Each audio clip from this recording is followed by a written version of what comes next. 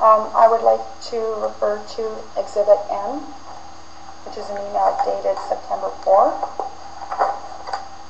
September 4th of 2003? Of 2003, yes. Okay.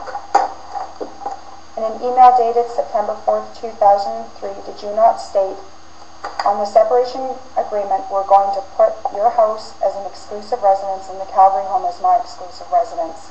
As long as we're separated, you'll be the sole resident of the Medicine Hat home.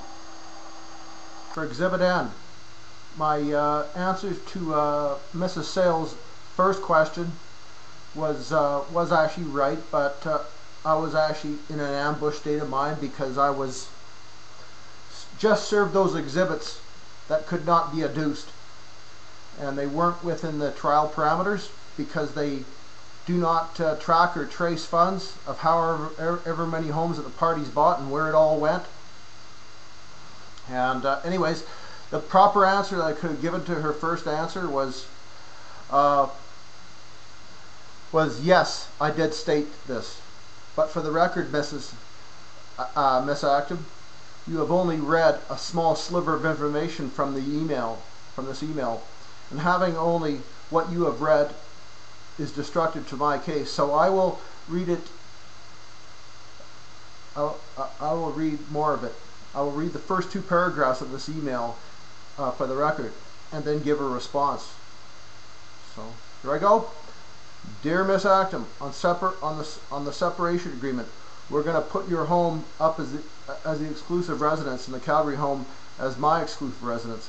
I feel that the title transfers should and will be made by the court when one of us apply for a divorce request after July 23rd, 2004. As long as we are separated, you'll be the sole resident of the Medicine Hat home. I need to admit, because of my medication for MS, that I stopped using 16 days ago, and made myself emotionally and mentally unstable. Todd said, wait for a year and discuss this with family court, and let them decide what's fair for you, Kayla, and myself. You will get the $3,000. What I see as unfair is that on the primary matrimonial home in Medicine Hat is that we paid off that will be paid off in a 13 years at $333 every 2 weeks, and the Calgary home is paid at $562 every month over 25 years. We had already agreed to put $45,000. The deposit on that, I will not hold you accountable for it.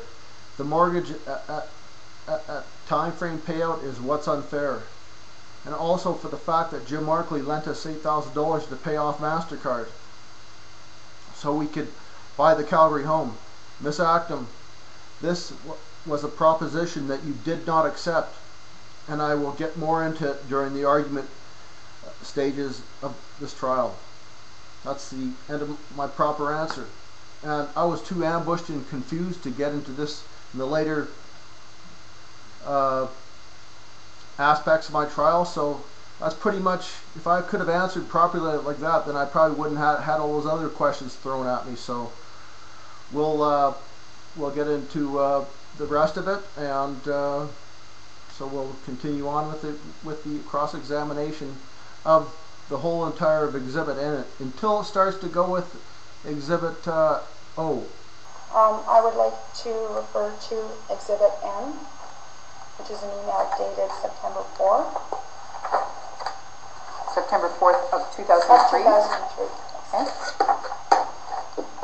In an email dated September 4th, 2003, did you not state, on the separation agreement, we're going to put your house as an exclusive residence and the Calgary home as my exclusive residence. As long as we're separated, you'll be the sole resident of the Medicine Hat home. I don't have the computer. I don't know if this is...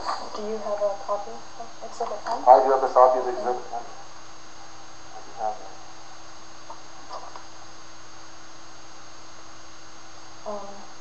Next is Exhibit Sorry, did you say yes to that, Mr. Acton? This is your letter? This is my letter. I don't have it on my computer. My computer blew up, and I don't know if it's my letter or not. It says right here it is. And if I wrote that letter, then it was during the time when I was being riddled by MS, and I wasn't thinking straight. Okay. Okay, exhibit your next question, Ms. Acton. Actually, just in reference to a comment that you had made, Ed, you state that this is when you were riddled with MS, but earlier you had claimed that your MS attack began on October 21st. Yes. Okay, until the end of October 21st of 2003. So this is prior to. Yeah, MS started riddling me before then. It didn't riddle me significantly until then. I could actually walk before then. Even before then, even on the right foot home, I had a hard time. I was two-stepping up the staircases and had a hard time walking. Okay. It was riddling. We'll go on to the next exhibit, which is Exhibit O.